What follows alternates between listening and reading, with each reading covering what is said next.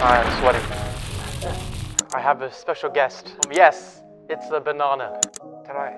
Then you realize, why do we do what we do?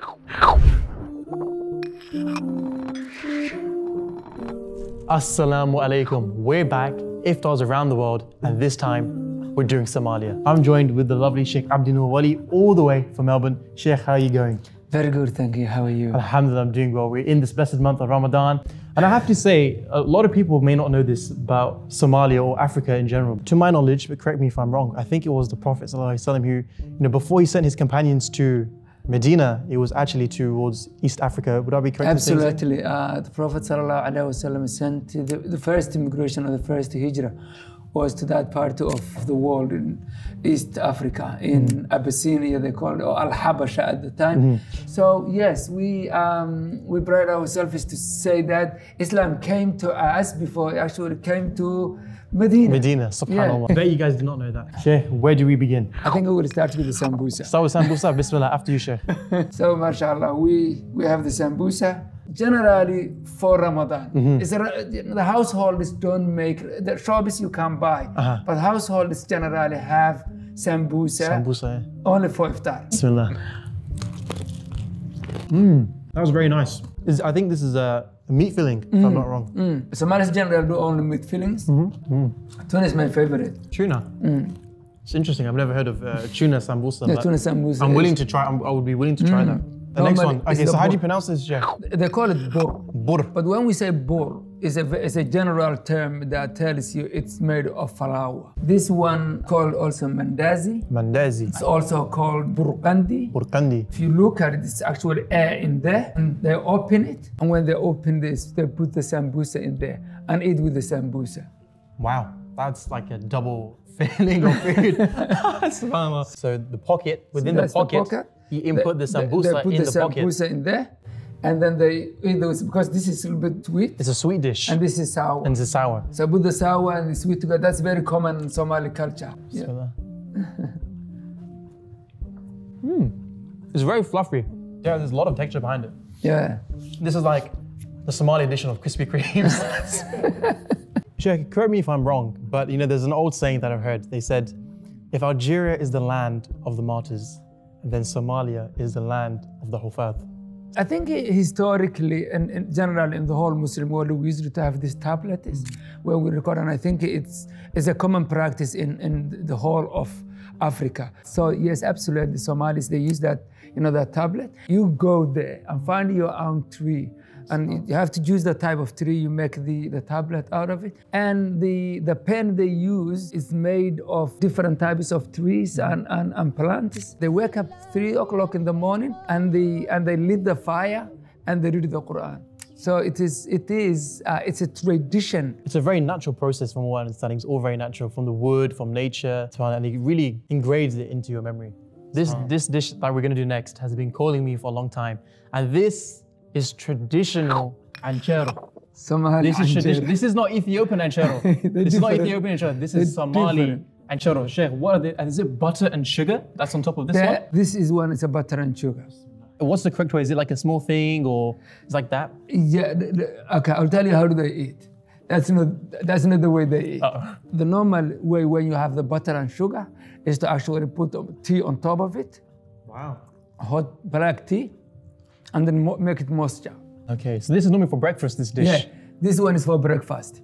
When you have the butter and sugar, it's for breakfast. I have to say, Sheikh, this is taking me back to my time in Hargeisa. MashaAllah. They eat with many different things. Sometimes they eat the Anjero with what they call the liver. The liver? This is what we call Bariis and Hilib. Bariis and Hilib. It's the Somali biryani. The Somali biryani. This is wow. Okay, as a Pakistani now, this is it's a biryani. Hype to the max. It's a biryani. The best. Green. Yeah, green chili. The green chili. So that's part of it. I have a special guest that's joining us for OnePath exclusive for this dish, because I heard if you don't have this with this dish, you're not doing it properly. And I don't want no hoyos coming after me saying you're not doing it properly. So I've got a little bit of help from a dear friend, it's a banana. Sheikh, walk us through this. So it's a banana with rice and meat. So this is unheard of. I've never had this before, so this is the first. It actually tastes good. A lot of sweet and sour I'm noticing with a lot of these dishes. Yes, it gives it a bit of balance. Okay, Sheikh, I'll let you do the honors. Yep, so that's what you do, and then that's how do we do it. What? Sorry. Wow. You don't put your fingers on the banana. I'm glad I didn't do that. I would have done it so wrong. What you do is, this is what you do. You do the bispas, and you mix it with it. How was it, Sheikh? Try. I don't have to tell you. You just try. Try. Say it together, and then tell me what do you think. Then you realize, why do we do what we do? Okay, here it goes. Bismillah. Wow. That is something to try. I think with the bisbas, it really gives it an extra kick of flavor. Absolutely. And it makes you eat more than you normally eat with the bisbas. I'm tasting this. This is really spicy. Like, it's hot. It is quite hot. Yeah, it's hot. I think that's why the banana really complements it quite well. But I don't know if the camera's picking this up, but I am sweating. So this is the Haneed, and it is one of the, I think, traditional Arabic food, but moved to the coastal, and it's been increased recently and reached the areas that it's never reached before. You can hear everywhere you go, even in the rural area, they talk about the Haneed now. So it is, again, it's a biryani.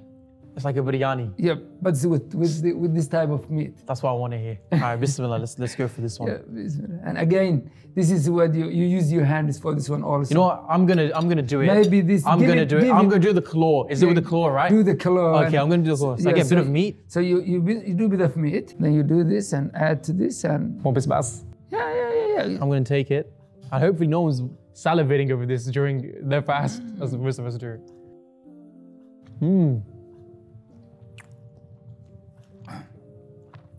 It seems like it's been cooked for a long time. Sheikh, we have one last thing, and you cannot have a Somali meal without Somali tea.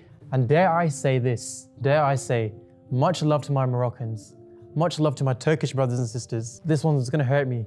Much love to my Malaysian/Indonesian community. I love Tatarik, but Somali tea, it really is, in my opinion, the best tea you can ever have. So we have our Somali tea over here.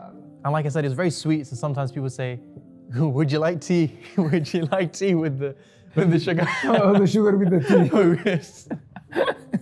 Oh, man, that is delicious. What a gift from God this truly is. God bless all my Somalian brothers and sisters out there. God love you. This is amazing. This is the black Somali tea. This one... Is this the strongest one then? This is not the strong. It's not the strongest one? No. The strong one is the one you have with the milk. And it's not even milk. Camel milk. Camel milk? I've heard of camel burgers. I have not heard of camel milk. If you want to have a real Somali tea, it's with camel milk. Sheikh, it's been an honor. You know, we're in the time of Ramadan, and alhamdulillah, we're very fortunate to have all this food with us. Any parting advice to those who are watching at home? Alhamdulillah. I think one of the really things we need to keep in mind is that the month of Ramadan is not the month of consumption. And unfortunately, culturally, it is becoming the month of consumption. And it's a month of ibadah, and for the sisters, it's the month of cooking. Alhamdulillah, we need to lose a little bit of kilos, not gain. And that's number one. And I think the number two, to make your savings more purposeful. For example, if you stop smoking, that money you saved from the smoking, put it in a charity. The Prophet ﷺ has been narrated from saying, Sumu tasihhu, fast and then you will get health. The third point is that I would like in terms of food, let's remember, there are people who are actually fasting and joining the next day because they didn't have anything to break their fast with. Sheikh Abdinoor, it's been an absolute pleasure. Thank you so much for joining us. Let us know in the comments what your favorite Somali dish is and something that you would like to try this Ramadan.